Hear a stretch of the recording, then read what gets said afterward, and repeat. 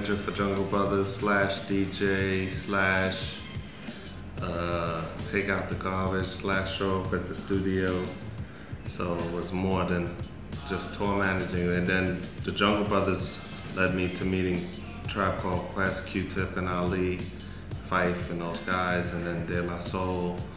And that actually led to Lior looking for me via the fact that we had all these groups popping. We were traveling all around the world and he wasn't a part of it. So Lior and came looking, and also Lior was a big fan of Criminal Minded and Boogie Down Productions, and I was running with Scott LaRock and those guys, and Scott was a good friend of mine, so he wanted to just know anybody that was part of the whole Criminal Minded movement and the whole Boogie Down Production movement. So we wound up getting together and talking about being a part of Rush. My first real meeting with Lior didn't go that great because I was taken back by Lior. I was like, who's this big, tall Israeli guy?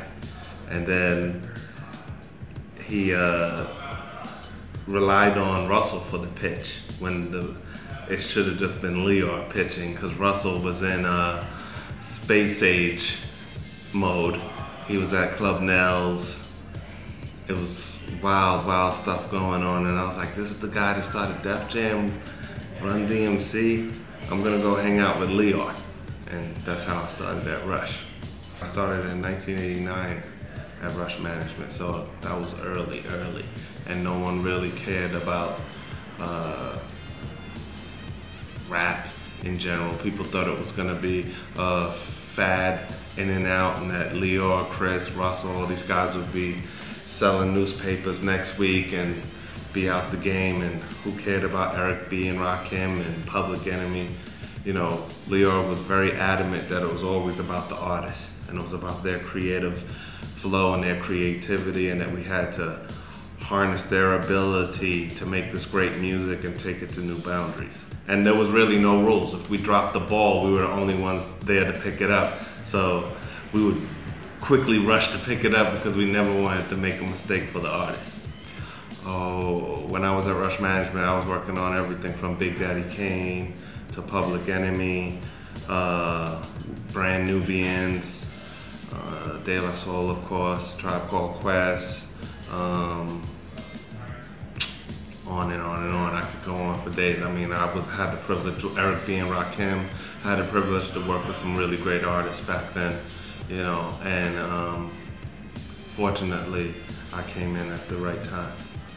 Going back to when I started Violator. Violator was really started as a company, I would say, as soon as I started managing Jungle Brothers and Tribe and everything, but my learning curve was under Rush. But I think the focus of Violator really came into effect when around 92, 93, when Lior came in the office and said, we're closing down Rush, pick who you want, do whatever you want, follow me to Def Jam. We're gonna go around the corner and we're moving from 298 Elizabeth to 160 Varick, no more Rush, it's a wrap. Do what you gotta do, shut this baby down. When you worked at Rush and Def Jam, you didn't have titles, you didn't have